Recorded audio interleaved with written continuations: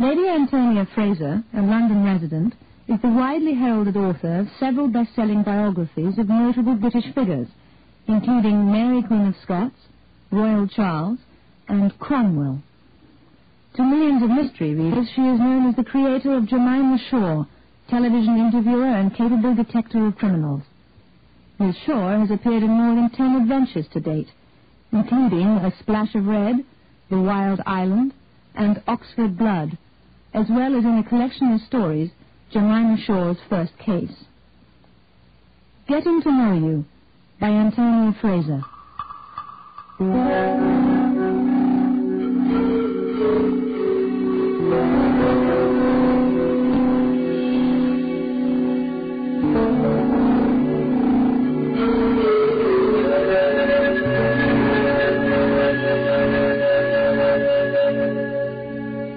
The moment the door was shut behind her, the man put the security chain across it.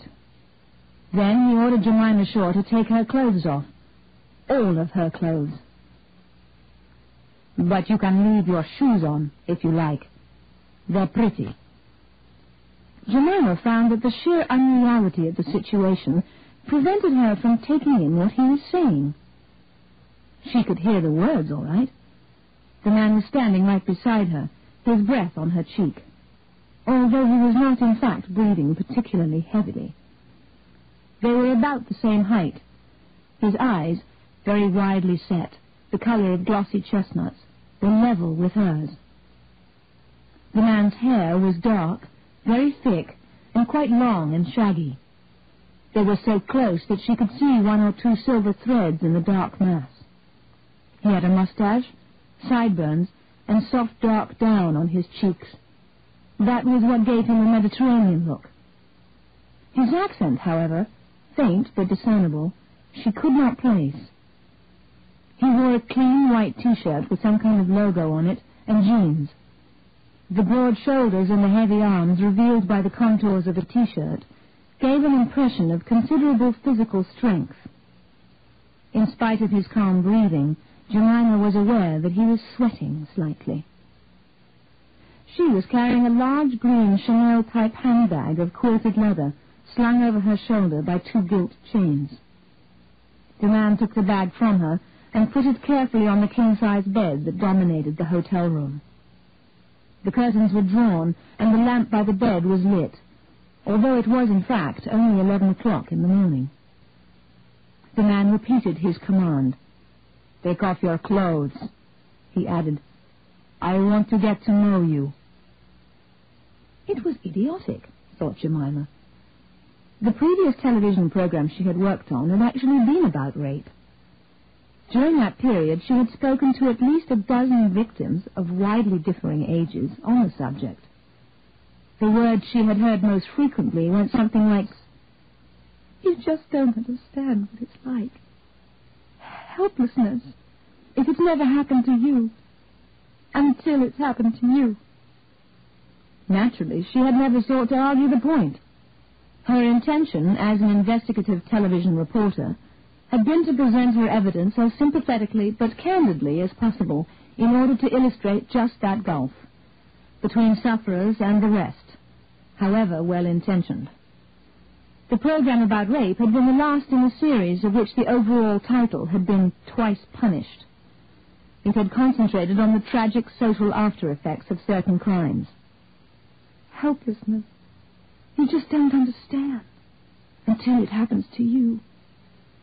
Now it seemed Jemima was going to find out for herself the truth of those sad, despairing cries.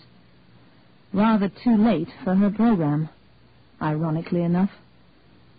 And she had a feeling she was going to lose a sense of irony, or detachment, she could hang on to in the present situation, and then something more. "Take off your clothes," the man said for the third time. "I want to get to know you." He was still not hurried or breathing heavily. Only the slight perspiration on his upper lip betrayed any kind of agitation. Jemima now guessed him to be Moroccan or Algerian, maybe even Turkish. His actual use of English was more or less perfect. "Who are you? And where is Clemency Vane?" "I've come to interview Clemency Vane." Jemima decided the best course was to ignore the ludicrous, frightening command altogether and attempt in some way to gain a mastery of the situation. She was glad to find that her own voice was absolutely steady, even if she, unlike the man himself, was panting a little. She found that she was also able to manage a small, sweet, composed smile, the one the viewers loved, because Jemima generally went on to demolish the recipient of that sweet smile, some pompous political leader, perhaps, politely, but totally. Jenny, he accented the last syllable just slightly, is not here. I have come instead. Now you will take off your clothes, please, or... He paused as if to consider the situation in a rational manner. I could perhaps take them off for you, but you would probably prefer to do it yourself. The man bent forward and undid the loose drawstring tie at the neck of Jemima's cream-colored jersey dress. His hands, like his shoulders, were large and muscular. They were covered with dark hair. The nails, Jemima noticed automatically, were very clean, as if scrubbed, and well kept. He undid the first pearl button and made as if to touch the second. Then he drew back. This is where I scream, thought Jemima. Argument stops here. There must be somebody in earshot in this damn barn of a hotel. Don't touch me, please, she said aloud. And I must tell you that whoever you are, my camera crew are due to arrive in this room in exactly 1 minute. They took the next lift. Oh, don't be frightened. The man ignored her remark about the camera crew, which was in itself a worrying sign, since it was in fact quite untrue. Jemima doubted whether at this precise moment anyone in the world knew exactly where she was. Not even Cherry, her faithful PA at Megalith Television. I'm not going to hurt you, he said. Even if you scream, he had clearly read her mind. I shall not hurt you, only silence you with this. For the first time, Jemima realized the man had a large white scarf or cloth on his arm. But please do not scream. There would be no point, I think, since both the rooms near us are empty and the maid is far away. The man hesitated. Then he led Jemima quite gently but firmly in the direction of the large bed. They both sat down. That brought her, possibly, within reach of her green handbag. But what kind of weapon was a soft quilted leather handbag, however large? The man gazed at her earnestly with those wide-apart brown eyes. I have seen you on television, Jemima. I think you're very beautiful, and you're intelligent, too. I like that very much. You'll find I really appreciate your intelligence when we get to know each other better. Women should cultivate their intelligence so as to be of interest to men.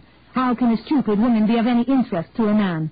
Education is very important for women in order to help their man.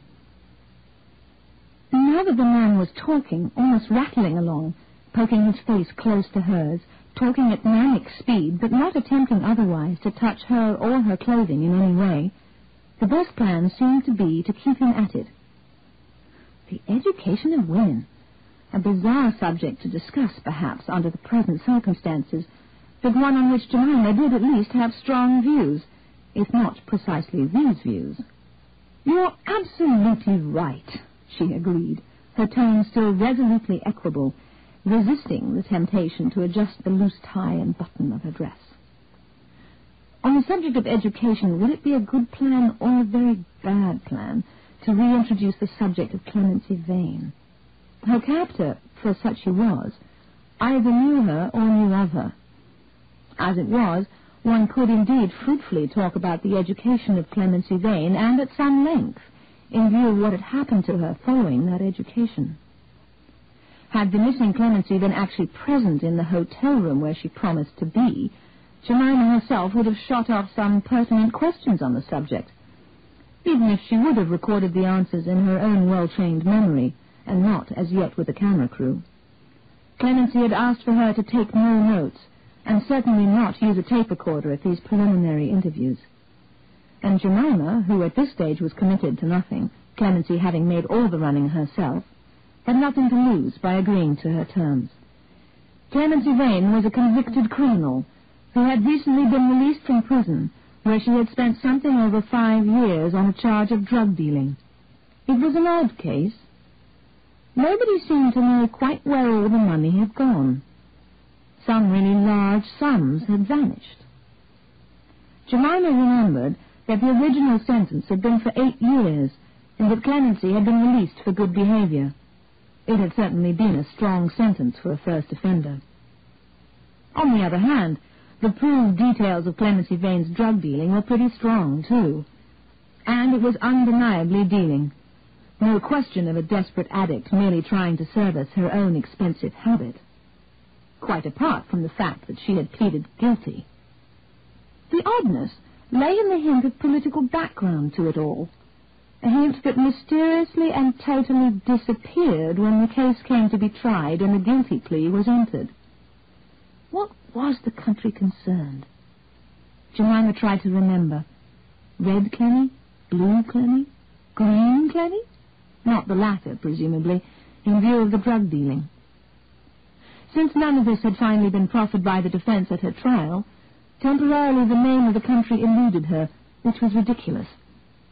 But she would have reminded herself of all the details of the case beforehand, if Clemency Vane's summons to an interview in the anonymous Bath London hotel had not come so peremptorily to her this morning. That had altered their previous, more long-term arrangements. No, it can't wait. I thought it could when I spoke to you originally, but now it can't. St. Angela. That was it. St. Angela, one of those little states whose precise connection with drug traffic, anti-drug traffic measures, nationalism and anti-imperialism was so difficult to establish, even for those who were keenly interested, which most Britons, and Jemima was no exception, frankly were not. That was the hint of political background that had come and then mysteriously gone away. After all, shortly after Clemency Vane was imprisoned, there was a successful revolution in St. Angela, so the whole situation had changed. St. Angela, where exactly was the place? Latin America? Central America? South America? It was ridiculous to be so ignorant about sheer geography, which was, after all, a matter of fact. But then that was Europe-centered Britain, including Jemima Shaw, for you. Jemima looked at the man again. Not a Moroccan, an Algerian, or a Turk, then, but a Sant Angelino, if that's what its nationals were called, as she seemed to remember they were. More vagueness, she ruefully admitted. All the same, for the first time her gaze was inquisitive, not challenging and self-protective. A Sant Angelino. Somehow connected to Clemency Vane's drug charge, once deemed in some way political, then all of a sudden quite apolitical, just criminal. What she was not in any way clear about, as yet, was exactly how Clemency and her drugs fitted into Jemima's current series. She had been wondering that ever since Clemency Vane had made the first contact. But there seemed plenty of time to find out. Jemima's new series, very much at the planning stage, was tentatively entitled For the Love of the Cause. It concerned the rival claims of public campaigning and private life. She had already made various soundings concerning it, and had 1 or 2 preliminary interviews with dedicated campaigners of various sorts, including one with a man who, very much against Jemima's own beliefs, wanted to bring back capital punishment, but whose wife opposed him. To her irritation, she was failing to turn up sufficient numbers of strong women who fitted this particular bill. They existed, all right, but preferred to keep their private lives and or disputes to themselves. Jemima sympathized, of course, but remained professionally irritated. Then Clemency Vane telephoned out of the blue. Jemima herself would certainly never have thought of a reformed, one hoped, drug dealer in connection with this series. Yet Clemency's original call, fielded by Cherry, indicated that this area of conflict was what she wished to discuss. Various other calls followed, guarded conversations all on the telephone, with Jemima herself, with no direct information offered absolutely pertinent to the program, yet a great deal of talk about the principles involved, love and duty, their rival demands, and so forth. They had met only once, as now in an hotel, an anonymous block in a different part of London. As now, the summons had come suddenly, giving Jemima little time to prepare. "I can get away now," Clemency Vane had said. "Please come." And Jemima, to the sound of a few protests about workload from Cherry, had gone. For Clemency Vane's appearance, Jemima had been dependent on the numerous newspaper and television news images, the strong features, particularly the nose, which might be described kindly as patrician, otherwise as beaky, the circular tinted glasses that added a somewhat owlish look, and the pretty, softening halo of blonde curly hair at her trial. In fact, Clemency was darker than Jemima had expected, or perhaps the blonde hair had been allowed to darken in prison. As it was, her hair, also much straighter, was scraped back, and her face behind the circular tinted glasses, they at least were familiar, virtually devoid of makeup. You got the impression of someone deliberately rendering herself unattractive, or at least unappealing. Gone was the feminine softness of the prisoner on trial. At the same time, Clemency was quite tiny physically. That, along with her cultivatedly plain appearance, was another surprise. Well, you never really knew about people from their newspaper photographs, did you? That was one certain rule. Even television could be oddly delusive about size and scale. It was still a strong face, despite the unexpectedly small scale of it all. A strong face and a strong character, too, judging from the evidence yielded up by the trial. "I need to find out about you," Clemency had said at this meeting. She spoke quite abruptly, dragging on her cigarette. She had smoked throughout the interview, stubbing out each cigarette with fury when it was about halfway finished. "I need to know if I can trust you." Her attitude was certainly not conciliatory, defiant, if anything, but she was also nervous. "As it happens, you can trust me." Jemima was prepared to be patient. "But I hope you will find that for yourself. With time. That's the best way. I'm in no hurry about this series. We've only just started to research it, as a matter of fact. For the love of the cause. It's a fascinating topic, but a tricky one. I need to get exactly the right people. That piece in the paper. The woman spy in love with an Israeli. Ah, you saw that. I wondered. Premature, I'm afraid. She won't talk to us. Too much conflict already about what she did for love." "I, too, did it for love," Clemency said, interrupting her. "You could say that I, too, gave up everything for love." She was busy stubbing out yet another of those wretched cigarettes, and she did not look at Jemima as she spoke. "You mean there was a man involved?" Jemima spoke tentatively. Clemency's nervousness was perhaps not surprising under the circumstances, but quite marked all the same, including this sudden out-of-the-blue request for a face-to-face interview. She had no wish to frighten her off at this stage. "Correct. There was a man." Clemency pulled on her cigarette with increasing ferocity and then once again stubbed it out. "That didn't come out at the trial. I didn't want it to. I pleaded guilty and that was that." "Is he still involved? Or rather, are you still involved with him? You were in prison a long time. Or is it over? Is it this love versus duty question of the woman spy and the Israeli you mentioned when you first contacted me? Is that what we might talk about on the program?" Jemima realized too late that she had posed too many questions too quickly. An obstinate, closed expression on Clemency Vane's face warned her of her mistake. "I don't want to say any more at the moment. You must understand. There are problems." And Clemency declined to explain any further, sharply and inexorably. That was all Jemima was left with, until the summons this morning. So there was a man involved. And this was him? Was Jemima now looking at the man for whom Clemency, product of a privileged education, showered with worldly advantages by her doting parents, clever enough to achieve university, achieve anything she wished in truth, had thrown it all away? Infatuation was a fascinating subject. One woman's infatuation was another woman's poison. Take this man.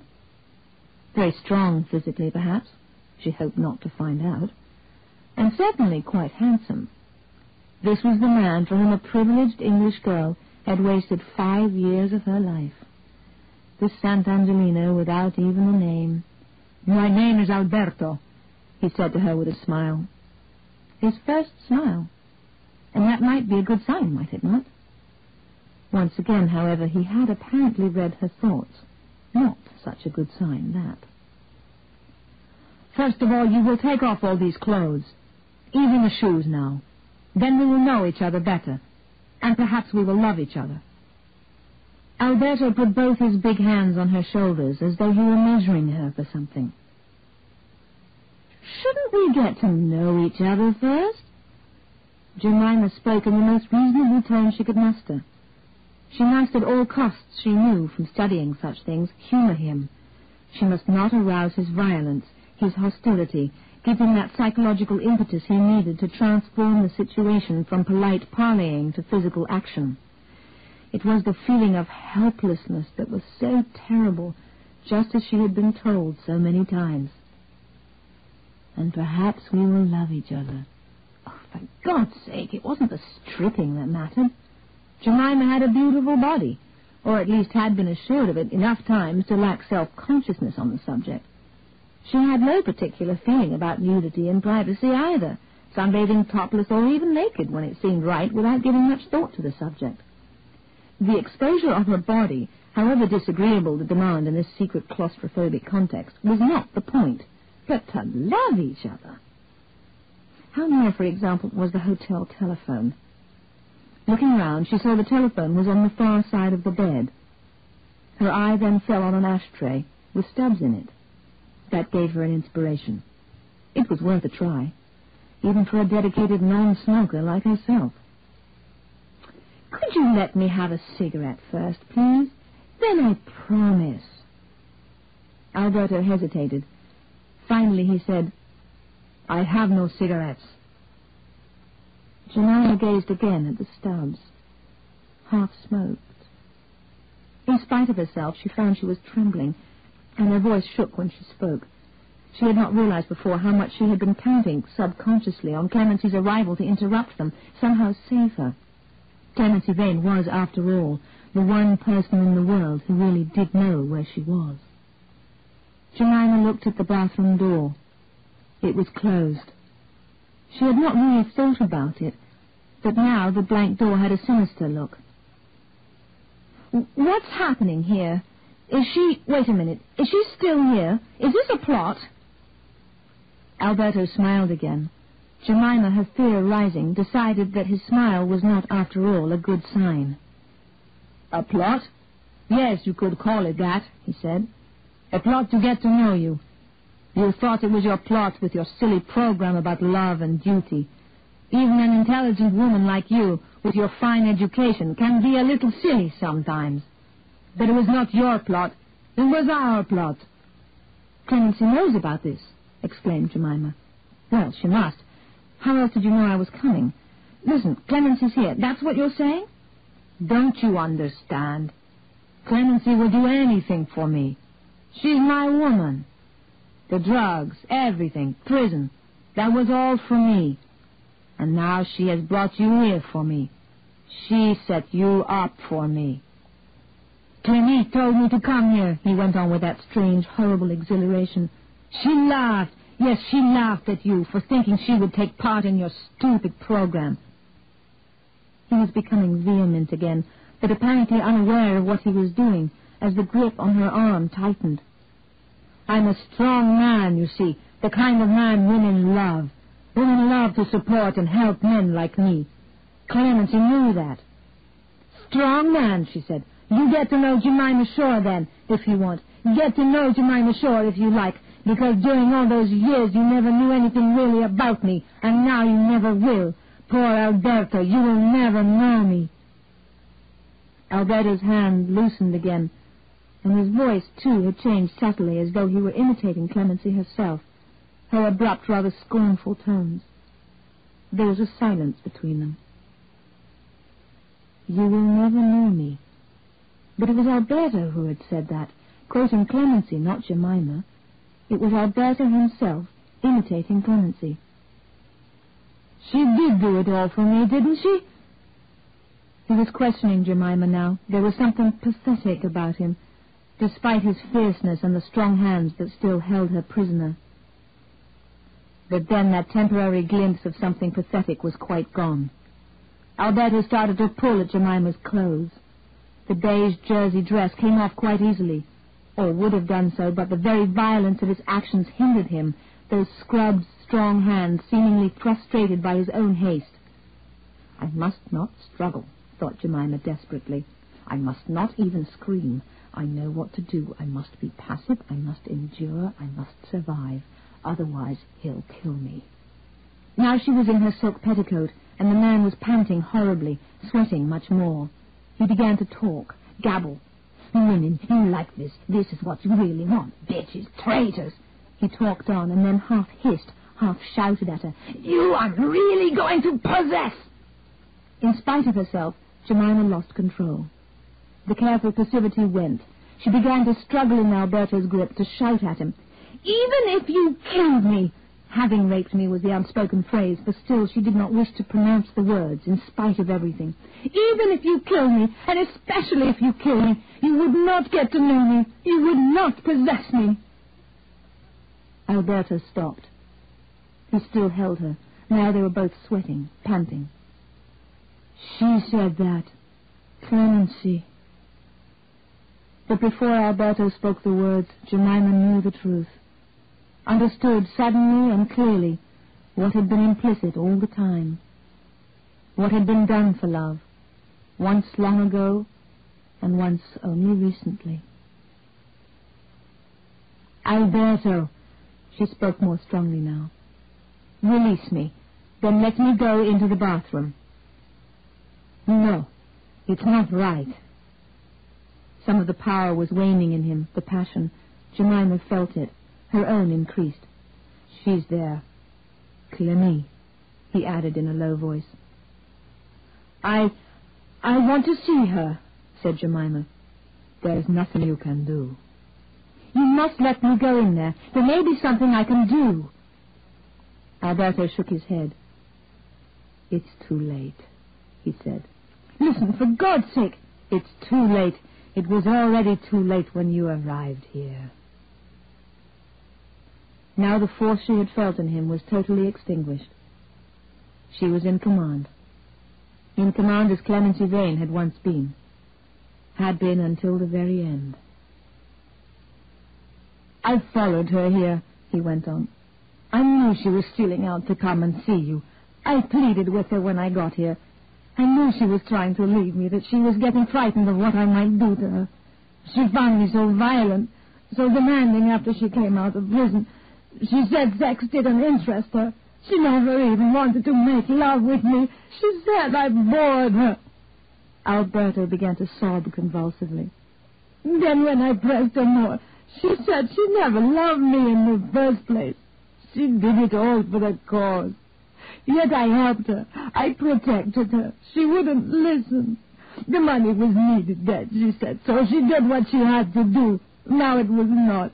Sant'Angelo was safe. And she would tell the world why she did it all. Not for me, but for the country, the cause.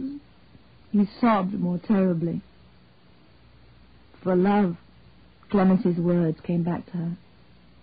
You could say indeed that I gave up everything for love. Dry, wry, defiant words. But for love of the cause, not the man. Jemima jumped up, and Alberto did not even try to stop her. She pulled on her dress, and he made no move to stop that either.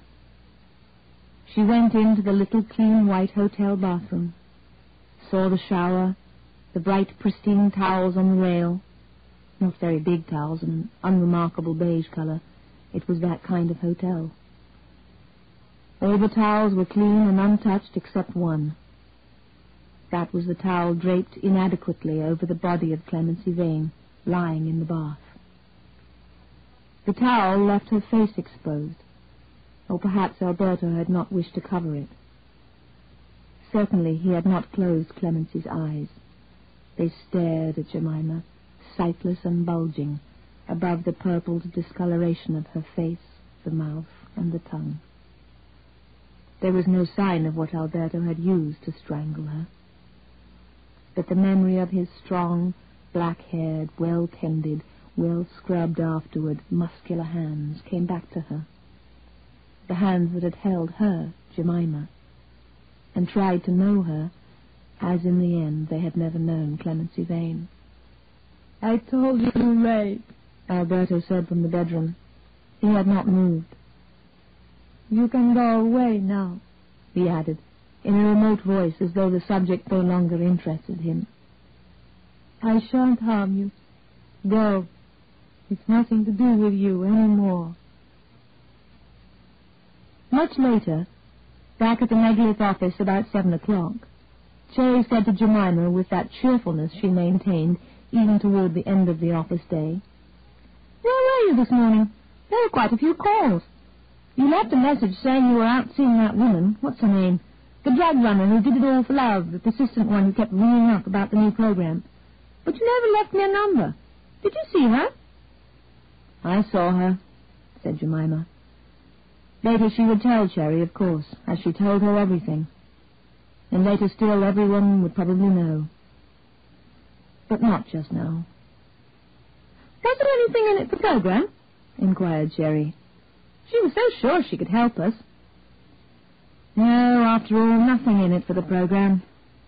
"Oh, well," said Cherry comfortably, "you never really know about people, do you?" Jemima Shaw agreed.